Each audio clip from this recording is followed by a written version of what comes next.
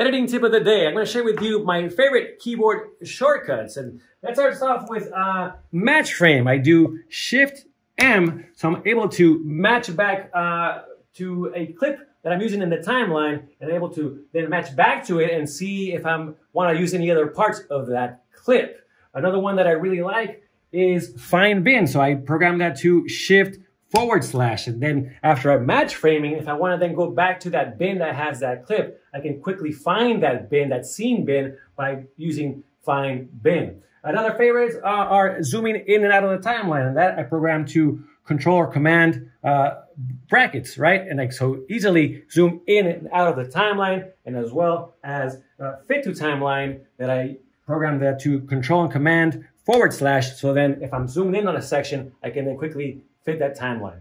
And that is the editing tip of the day.